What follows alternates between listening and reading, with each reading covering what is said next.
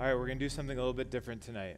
I want everyone, if you're comfortable, to close your eyes. Okay? Don't fall asleep there. Okay, so I want you to imagine your first job. Your first day at your first job. Why did you get it? Did you want to save up for a car? Did you want to impress someone? Did you want to finally have independence? Did you want to prove your worth to yourself? Think about that job, that first day on that job. Or maybe the first time you had chores that you had to do. So get that in your mind, get that feeling of what that day was like. Now, imagine that you showed up for that first day and you decided, I'm not going to do anything. You just decided beforehand, I'm just going to go and I'm just going to sit down somewhere and just rest all day. Think about the boss that you had, how they would feel about that. Think about how the coworkers would feel. Kind of weird, right? Okay, everyone can open their eyes. What was it like going back there? Was it exciting? So first jobs are pretty exciting. I remember my first job. I was a waiter at Perkins Family Restaurant. I don't know if you guys have ever heard of that, but I basically gave people pies and breakfast and stuff. But I got tips. Yeah. I got tips from some of you guys in change and nickels and stuff. But that first job is exciting. In fact, any new job can be pretty exciting. You think about, okay, what's my new title? What are my new responsibilities? What do I get to do? What are the benefits? What's the pay? What does this job mean for my career? And you go into it thinking these things, and no one goes into these jobs thinking, I'm going to go and I'm not going to do anything. I'm just going to show up and just sit there. No one has that. Maybe millennials have that mindset. We've heard the stories and everything, but other than that, no one has that mindset. In our passage today, James is going to warn us that we could actually have our faith be like that. That's something that Christians can fall into, that trap of being excited about, God, believing in Jesus, but just show up and do nothing and have it be pretty meaningless. So that's kind of what we're talking about tonight, and you'll find our passage in James chapter 2, verses 14 through 26. So you can open it up if you want. I'll have it up here on the screens for you if you want to follow along, or you can grab that Bible, get out your Bible. James chapter 2, verses 14 through 26. Many of you have probably heard parts of our passage tonight. It's a pretty famous passage, probably the most famous passage in James. And we're going to go through it and let him teach us and soak in what God has to teach us through this amazing passage. Verse 14, it starts, "What use is it, my brothers and sisters, if someone says he has faith, but he has no works? Can that faith save him?" You can tell James is now kind of moved into a dialogue. He wants to talk to us. He wants to have a conversation. And he wouldn't be asking this question if this wasn't a problem in his church. So it's not a hypothetical situation. It seems that there were people in his church thinking, all I have to do is believe in Jesus, and I'm good. I can sit back. I can live my life just like everyone else. That's all I need, just faith.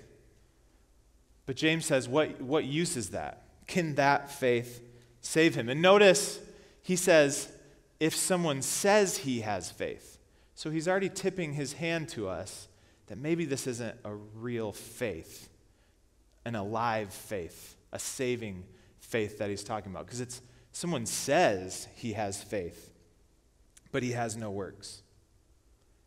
And vocabulary you're going to see throughout these verses. Vocabulary is very important to point out exactly what these certain words and phrases mean, because as we're going to see, you see them elsewhere in Scripture, and they could mean something else.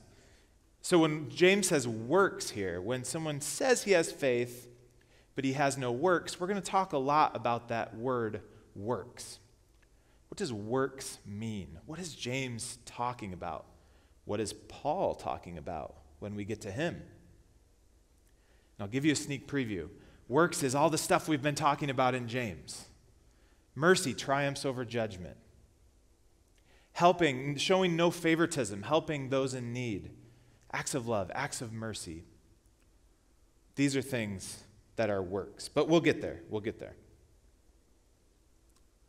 And notice he also says, can that faith save him? So the that is very important as well, because it's showing that he's talking about if someone says he has faith. So the faith that the person is talking about, can that faith with no works save him? Can that faith save him? If a brother or sister is without clothing and in need of daily food, and one of you says to them, go in peace, be warmed and filled, yet you do not give them what is necessary for their body, what use is that? And this brings us back, this scenario that he's setting up brings us back to the true religion that we heard at the end of chapter 1. It brings us back to showing no favoritism. It brings us back to helping a brother or sister in need. We've seen these themes before. It's the same thing. What do you hear when you hear if a brother or sister is without clothing and in need of daily food? My mind goes to daily bread that Jesus talks about in the Lord's Prayer. He says, give us today our daily bread. So Jesus teaches us to pray and ask God for our daily sustenance. Well, what if our brother and sister doesn't have that? It seems what James is saying, that God's method of meeting that need, of answering that prayer, because this person without clothing and in need of daily food, certainly they're praying the Lord's Prayer like Jesus asked them to. And James is saying, we are the instrument that God uses to meet that need, to meet that prayer. God's way of fulfilling it is through his people as they share with those in need, his people. So this proves more shocking when the person tells him, go in peace, be warmed, be filled, yet does nothing. Because God is actually using us to answer prayer in each other's lives, and when we don't do that, we're actually inhibiting God's work among others. And this phrase, go in peace, be warmed and be filled. It's basically, I don't want to hear it, get out of here. It's a pretty standard way that the words here is a pretty standard way that they ended conversations in kind of the Greco-Roman world. Go in peace. He pronounces an empty blessing, and he ends it there. Be warmed and be filled. I'm not going to do it, but someone will take care of you. Just go and good luck to you. That's basically what this person's saying. And if you think about it, this person, I don't know, I'd argue this person's worse than our two guys in the story of the Good Samaritan, the Levite, the priest.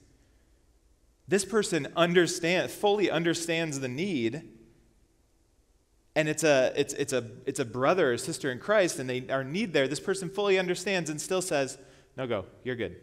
Someone will take care of you. I'll pray for you. Go in peace.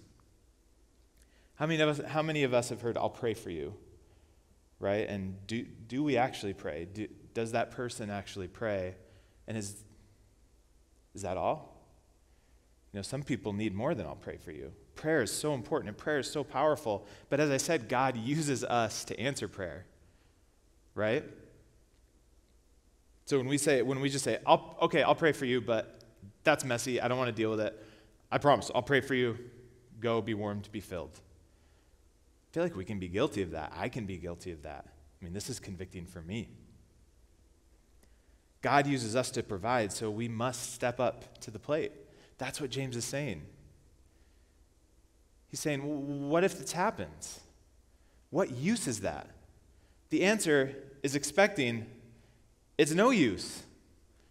It's no use if I tell someone that. It's not going to help them. It's not going to answer their prayer. And it's the same thing with faith with no works. He says it's useless. There's no use in that.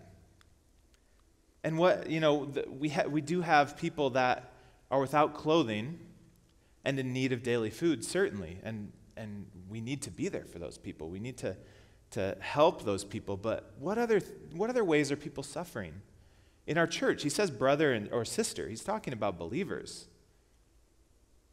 Do you know people in church that are hurting, that are suffering? Not even just financially. Spiritually, they're struggling in their marriage. They're struggling in parenting. It's tough. You guys know it's tough.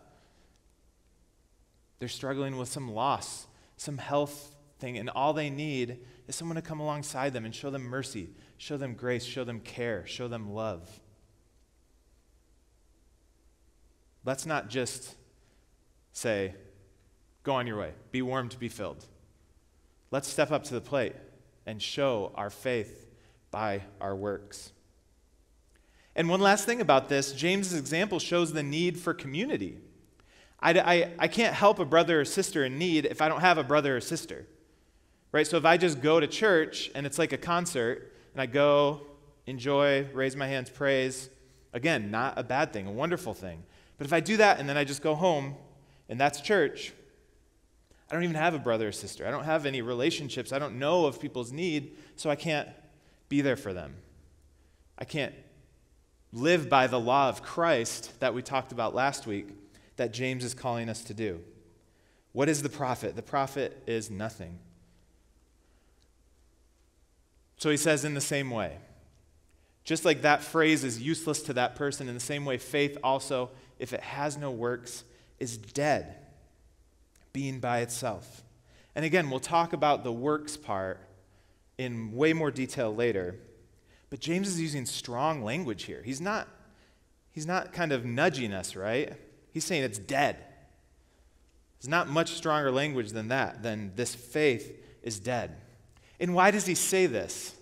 Well, I'm going to refer to our first passage from the Apostle Paul's writings, but we're going to get to a lot of them. But 2 Corinthians 5:17. I was telling my wife a couple days ago as I was doing this. I feel like 2 Corinthians 5:17 applies to every single passage in the Bible. Every single sermon I preach, I feel like I could put up this passage. But therefore, if anyone is in Christ, this person is a new creation. The old things have passed away. Behold, the new things have come. New creation. That means dead to life. I was dead. My old person, all I could do was sin. I was destined for eternal punishment, but God remade me. He remade me, and I'm new. I'm living. I have life. So that's why faith without works is dead, because a new creation isn't just stagnant. I'm not created new and I'm a new person, and then I'm just kind of the same person. My life doesn't look any different. Sure, intellectually, yeah, I believe these things. Of course I do, but I'm not really a new person. I look the same, I sound the same, I do the same things. That's not a new creation, and that's what James is talking about. Faith without works is dead, being by itself, because there's no evidence of a new creation. There's none, nothing like that. I think one of the most disheartening moments as a Christian is when you're somewhere and you know there's allegedly other Christians around. Maybe you're even in a church or something, or I don't know, and you look around and you realize these people don't look different from the world. This could be a Saturday night at, some, I don't know, Billy Joel, I don't know what music you guys listen to, but some concert. I look around and I know about a lot of these people's lives that they're not that much different than if they didn't know Christ. One of my wife's one of the hardest things in her job is she works at a school, and some of the staff say they're Christians. Some of the staff, go to church, whatever, but she always talks about how they talk the same way, they do the same things, they go out and do and have the same, fun that the other staff does. They don't look any different at all. That's dead faith. They may use different words, we may use different words, but ultimately we haven't changed. We're not a new creation. Our faith is dead. Man, how many Christians are happy to live comfortable lives, especially here in the Western world, in America, in Arizona, how easy is it to just sit back and say, yeah, I believe in Jesus. Sure, I'll go to church. I'll listen to the message. But I'm going to live my life how I want to live it. Right? I live in Arizona. I'm free. I'm just going to sit back and watch what I want to watch, talk how I want to talk. My faith doesn't really make a difference in my life.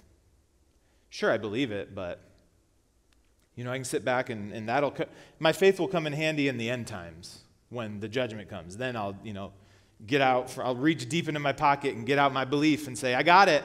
I'm good. James is telling us that's not really going to work. That's not how it works. I don't know if any of you watch basketball, NBA. I'm a big NBA fan. I could just watch basketball. Yes, right here. Perfect. Do you know who Ben Simmons is? Not really. Okay, fair enough. He plays on Brooklyn. Well, he doesn't play. He's on Brooklyn. But anyway, Ben Simmons is this player that was, I think he was the first pick in the NBA draft. He was a great player in college. He went into the draft right after his freshman year. Super tall point guard. He can dribble like the best point guards, and he's a really good player. He got to the league, and something clicked where he just decided, I don't want to play. He claims there's controversy involving, he claims like mental illness. He claims injuries when he doesn't really he won't let the team doctors look at him. He's just this player that is really good, but he doesn't play when he actually gets into the game and gets on a team. And he was traded a couple times, and he's just kind of now universally known as kind of a useless asset to a basketball team. He's on the Brooklyn Nets right now. But that's kind of what James is talking about, just sitting on the sidelines. I'm sure he loves saying, yeah, I'm an NBA player. I'm starting point guard of the Brooklyn Nets. I love all the money. I love all the fame. I love all the whatever. But he doesn't do anything, and it's just going to fall away, and it's just going to be dead. That's what James is talking about. We can love the idea of being a Christian. We can say that we believe, but does it change us? Do we get into the game? We can just sit back and watch. Or do we act? Do we show those acts of mercy and acts of love and help people? We don't want to just be in a Sunday social club, as Dr. Ball would say. We want to be in a body of believers that loves each other and helps each other and works out our faith. So we go on in verse 18. But someone may well say, you have faith and I have works. Show me your faith without the works, and I will show you my faith by my works. Is anyone confused by that? Yeah, Anthony raised his hand quickly. That's good. So here's a translation that I think is a little bit more helpful. Because there's scholarly debate, as there's about everything in the Bible, but there's scholarly debate as to who's talking here, what they're saying, when it ends, when James begins, and all this. I think it makes the most sense when you just think of James talking to this hypothetical person and saying, but someone may well say that so the person is now saying, or James is saying, someone may well say that you have faith and I, James, have works. So the person is dividing faith and works and saying, oh, I have faith by itself, and that's good. All I need is faith. I don't need the works. Show me your faith without the works.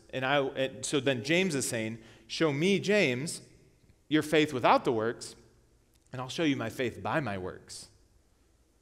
I'll show you that my faith is real, that my faith is genuine. So this person is saying, I don't need the works, and James is saying, well, you'll see how important the works are when you look at my faith, because your faith is dead. Your faith is empty. So to James, in a sense, works are evidence of true faith. Works are evidence of true faith. I'll show you my faith by my works. But in a couple verses we'll see they're actually more than that. Works aren't just evidence of our faith. They are that, but there's something a little bit more as well. And then we get this talk about the demons. This is interesting. He says, you believe that God is one. So he's talking to this potential person that has this faith without works. You believe that God is one. You do well. The demons also believe and shudder. You do well. The demons also believe and shudder. We don't think like this. We don't realize all the knowledge that demons actually have. He says, you do well. He could be being ironic, or at the least he's showing this is important, that they believe that, but it's not enough, right? Demons aren't saved. Demons don't have real faith. We could hear James saying, you believe in the Trinity. You do well. You believe in the inerrance and authority of Scripture. You do well. You believe in water baptism by submersion. You do well. You believe in pre-trib, pre-millennial eschatology. You do well, he could say. You believe homosexuality is a sinful lifestyle. You do well. You believe in voting conservative. You do well. You can hear James saying these things. But the demons also believe, and they shudder. I can do all those things. Demons, evidently, have better theology, have better knowledge of spiritual reality than me, than Pastor Anthony, than Pastor Roger, than Dr. Wayne Grudem. Demons know the reality, and they shudder. And that word shudder is like uncontrollable trembling. I just brought my kids to the pediatrician for their yearly checkup. My 5-year-old had to get 3 shots. Do you think he was shuddering, trembling? It immediately made me think of that because I had to literally lay on top of him as he's screaming in my ear while the lady put the shots in his legs.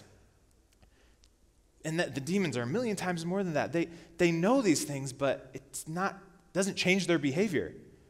These demons are out here wrecking the whole world. But they have better theology than me, than all of us. Because it doesn't mean it. It doesn't change their behavior. It doesn't change their actions. It doesn't bring about any works, any mercy, any love, any grace.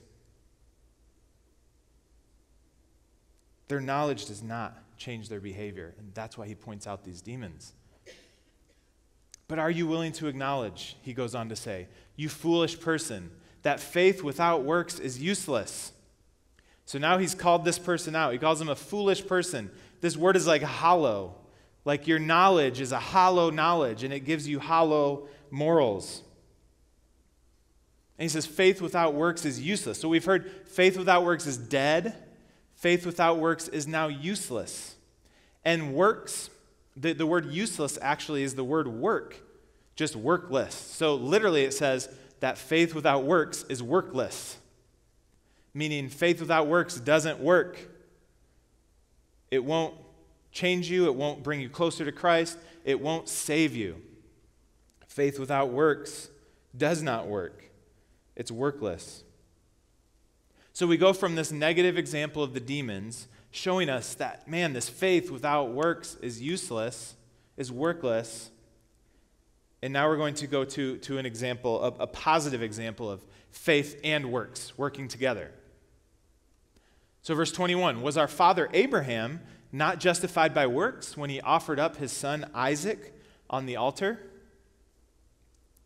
Now this is interesting because Paul says this in Romans 4, 2-3. For if Abraham was justified by works, he has something to boast about, but not before God. For what does the scripture say? Abraham believed God and it was credited to him as righteousness. So this is Paul's way of saying nothing that Abraham did justified him.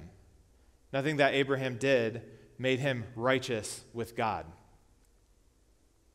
But again, what does the word works mean to Paul? And what does the word works mean to James? And we'll get to that, but what I want to focus on here is justified. Justified, these apostles seem to have something a little bit different in their minds when they say justified. We know what Paul means by justified. He means legal standing before God.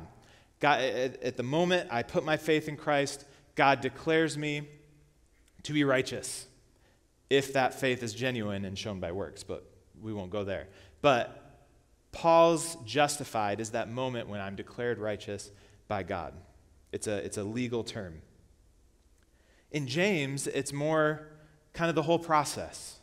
Putting my faith in it, living it, dying, and glorification. That's justification to James. That's save. Remember he said, can that faith save him? That's salvation to James. Its beginning and its end result. So when James says, our father Abraham was justified by works, it means the works worked with his faith and showed him to be justified and actually matured or completed his faith. And we'll see that in a moment here. Because James says, you see that faith was working with his works, and as a result of the works, faith was perfected. As a result of the works, faith was perfected. And the scripture was fulfilled, which says, and Abraham believed God, and it was credited to him as righteousness. Same scripture. But James is pointing out that because of the works, the faith was perfected, and Abraham was credited. He was credited to him as righteous, and he was called a friend of God. So not only did Abraham's work show his faith as genuine, but his obedience somehow matured or completed his faith. Remember that word from the very beginning of chapter 1, the very beginning of this book. It said, consider it pure joy when you face trials of many kinds, because they'll develop you and you'll be mature and complete, not lacking anything. Same word. So it seems as just as the trials and considering them joy, and that kind of refines and builds our relationship with Christ, works refines and builds our faith. Faith was perfected. Faith was completed. I was thinking of it maybe like an acorn.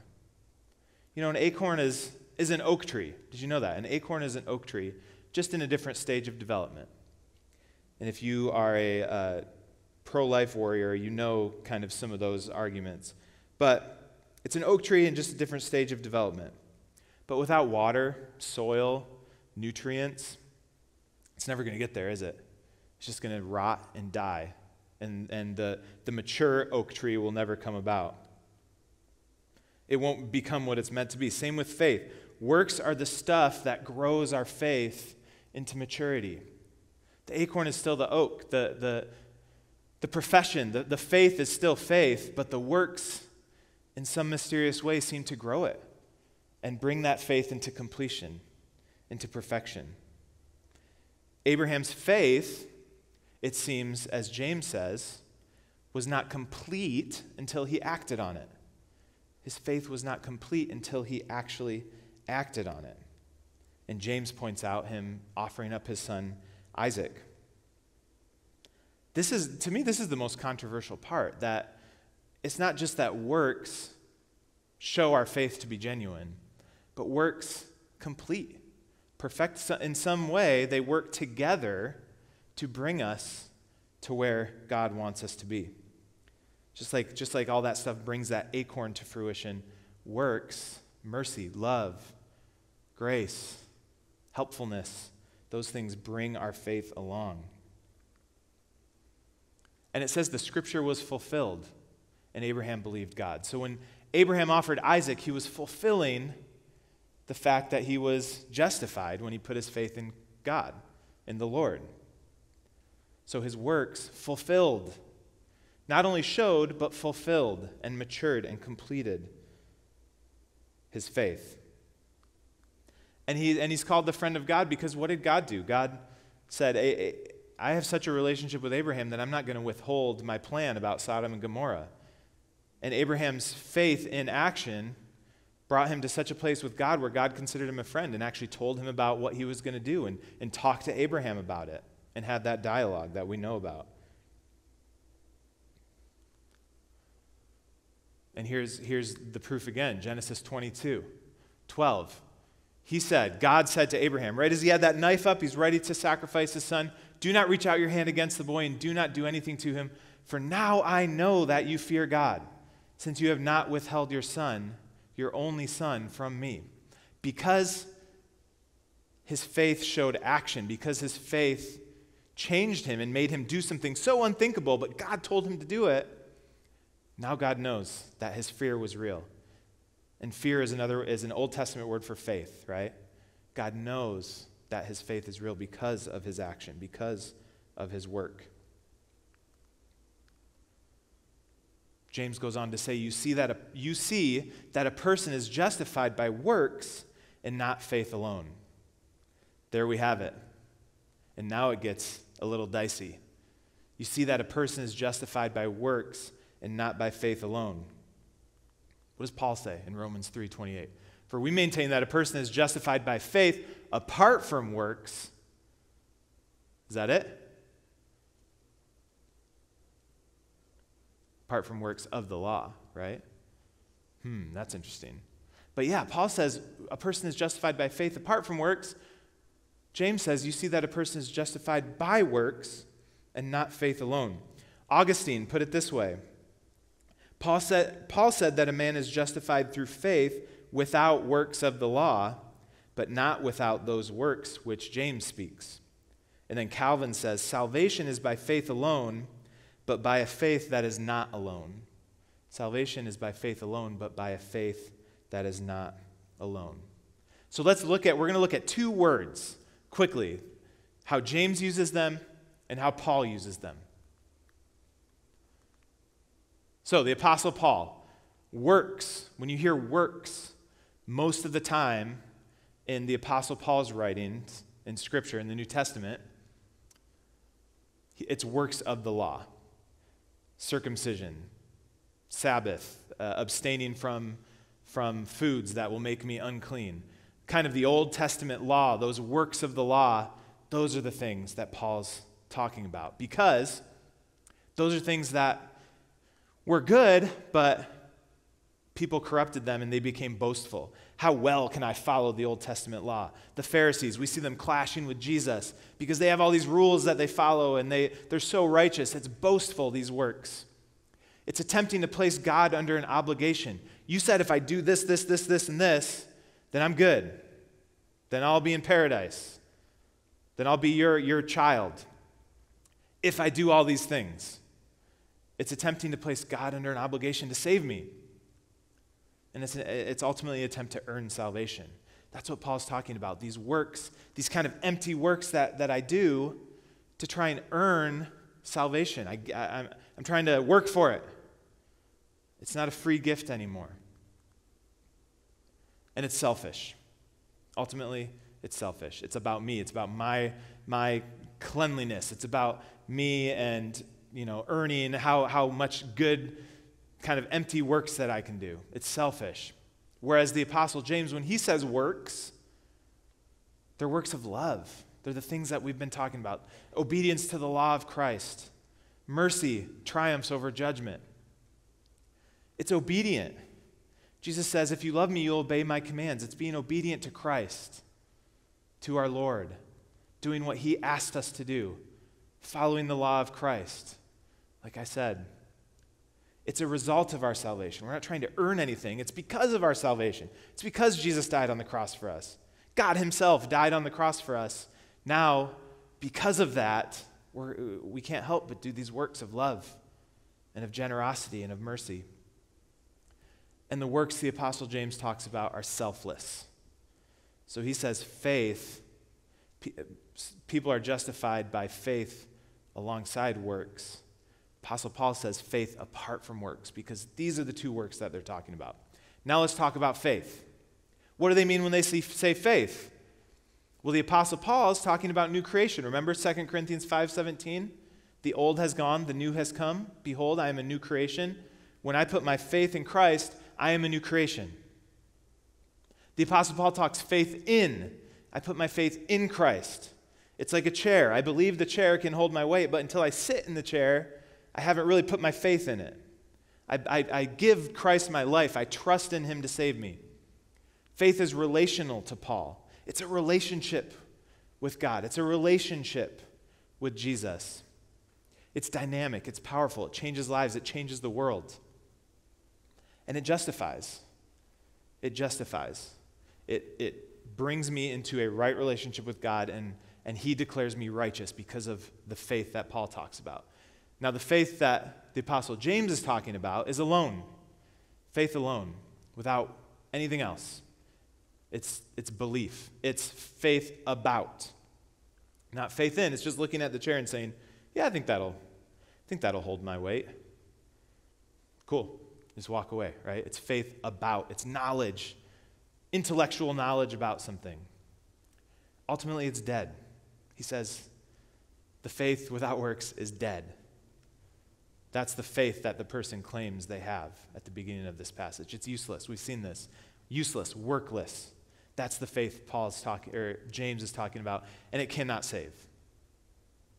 For all those reasons. It's dead. It's useless. It's meaningless. What about other people in the New Testament writers? Do they agree with this? Would they say, yes, your faith needs to result in some kind of changed life, in some kind of works, or it's not really faith at all? Well, we'll start with John the Baptist. He says, repent, for the kingdom of heaven is at hand. Therefore, produce fruit consistent with repentance. So he says, repent, have faith, put your faith in God, in the Lord, in Christ, and produce fruit that's consistent with that repentance. If you actually repent, you will produce fruit. Ooh, I didn't give you a 18 through something. It's a mystery. Matthew, in the Sermon on the Mount, towards the end of the Sermon on the Mount, he says, a good tree cannot bear bad fruit, nor can it, did I say Matthew? Jesus says this. A good tree cannot bear bad fruit, nor can a bad tree bear good fruit. Every tree that does not bear good fruits is what? Cut down and thrown into the fire. So then you will know them by their fruits. You will know them by their fruits. You will know people who are actually following me, people who have faith in me, people who have a relationship with me by their fruits. But he goes on to say, not everyone who says to me, Lord, Lord, will enter the kingdom of heaven, but the one who does the will of my Father who is in heaven will enter. Jesus agreed. He says your faith will result in action, or it's not really faith at all. By their fruits, you will recognize them. The Apostle John says in his letter, 1 John 3, but whoever has worldly goods and sees his brother or sister in need and closes his heart against him, that sounds familiar. Sounds like what James was just talking about. How does the love of God remain in him? Little children, let's not love with word or with tongue. Let's not just say we have faith, but in deed and truth. A couple weeks ago, you heard James talk about being doers of the word and not just hearers of the word. Same thing John is talking about. Same thing he's talking about today. Works alongside faith, perfecting faith. Let's not love with word or with tongue, but in deed and truth. And then even Paul, even the Apostle Paul, Galatians 5:6, for in Christ Jesus neither circumcision nor uncircumcision means anything. So the works of the law don't mean anything, but faith working through love. That's what's meaningful. That's what God is calling us to. Faith working through love. James would call that faith with works. Faith alongside works. They all agree, even Paul. And then remember the famous love passage, right? He starts it off, and if I have all faith so as to remove mountains, but do not have love, and I would argue that love is action, right? It's not just a feeling I have for people, it's acting and loving them. I am nothing. And then at the end he says, but now faith, hope, and love remains, these three, but the greatest of these is love.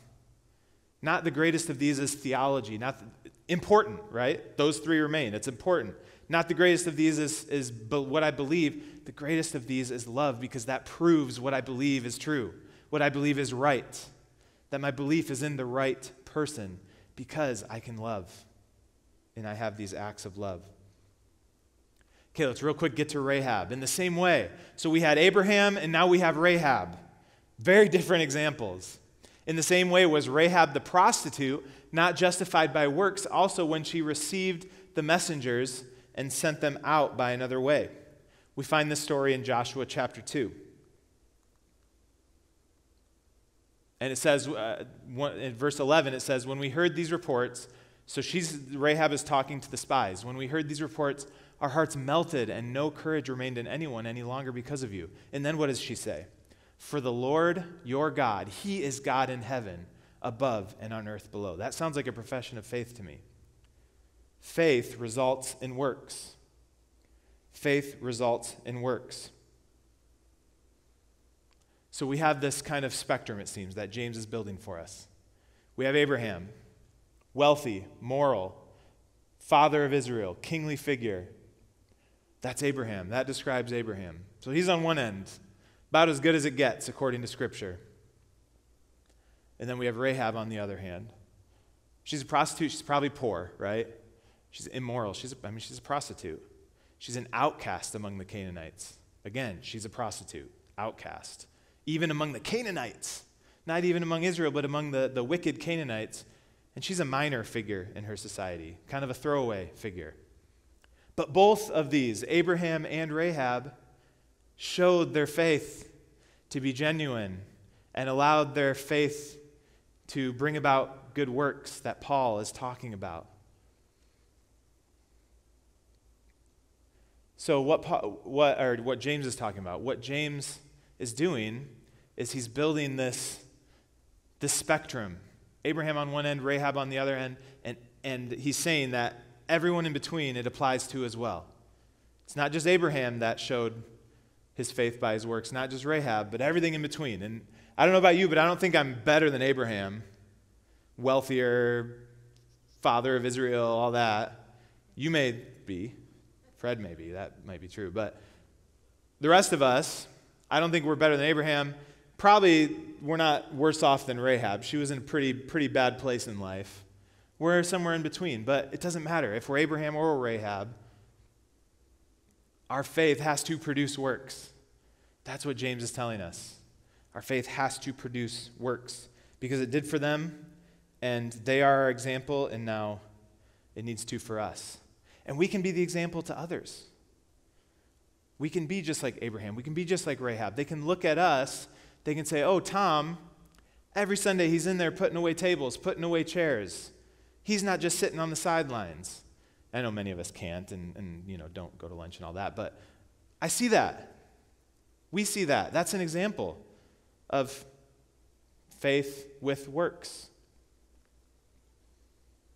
Paulina stepped up to, and Joy stepped up to lead the cafe. Wow, that's quite an example of meeting a need. People, let's be honest, people need their coffee. That is a desperate need of people. So she's stepping into that. We can be the example and show others what it's like to have a faith that works. A faith that works. Last verse. For just as the body without the spirit is dead, so also what? Faith without works, Sarvia, right, is dead. I heard you talking. Faith without works is dead. I was thinking about a good example of this. Who knows this guy? Some of you might have even seen this movie in the theater. Maybe not, I don't know. I don't actually know how old this movie is, but who is this? What part of the movie is this Pinocchio? What do you think? Yeah, the very beginning, right? He's still just a lifeless puppet. You can see kind of the empty glaze in his eyes, and he's still got his strings. This is faith without works. He says faith without works is dead. This is just a dead puppet. He's just lifeless. He just stares. Doesn't do anything. He's still got strings, so he doesn't have any control or anything. Who is this? It's Pinocchio. It's Pinocchio. At the end of the movie, after they've gone through all their thing, eaten by the whale, all that stuff, and Geppetto's wish is granted, and Pinocchio becomes a real boy. This is faith with works. This is alive. You can see the life in his eyes now. You can see the rosiness in his cheeks. There's life there. He's like, hey, it's me, Pinocchio. That was terrible. But you can see the life, right? Faith without works. True, genuine faith that shows itself through works. That works, perfects, and matures. Still connected to sin, still connected to death, still moved around by the world, and the world dictates what it does. Now I'm free. My chains are gone, right? The song goes. I'm now free to live for Christ and to live for love and to live for all the things that we've been talking about. Faith without works is dead. Faith that does not reveal itself in works in a changed lifestyle that glorifies God and seeks his heart for the world is not faith at all. It's only a shell or a corpse of faith. So do you want to be dead? Do you want your faith to be like this? And this is like a nice little drawing, right? He's talking about like a corpse. Do you want that to be your faith? Or do you want to be alive? Do you want to be serving people? Do you want to be helping people? Do you want to be showing love to people? Do you want to identify people in church that need some help and step up and help? Do you want to look at the world around you, your circle of influence, and say, oh, I'm alive. I have a faith that works. I'm going to help. I'm going to step up. I'm going to be the example. Do you want a faith that is dead or a faith that is alive? It's a question we all can ask ourselves. Let's be the example. Let's show the world that we believe in Jesus by our works. Would you pray with me? God, thank you so much for your word and for inspiring and superintending James, the apostle, to write this book and this passage, to clarify what exactly faith is. That it's not just, yeah, I agree that that's true. But it's, yes, I agree that that's true, and I'll never be the same. And I'm a new creation.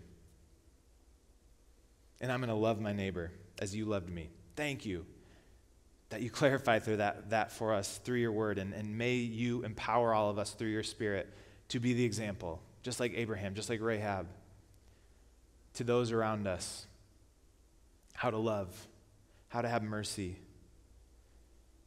how to help people, how to show grace to people. May we have faith that works and not faith that's dead, Lord. In your name we pray. Amen.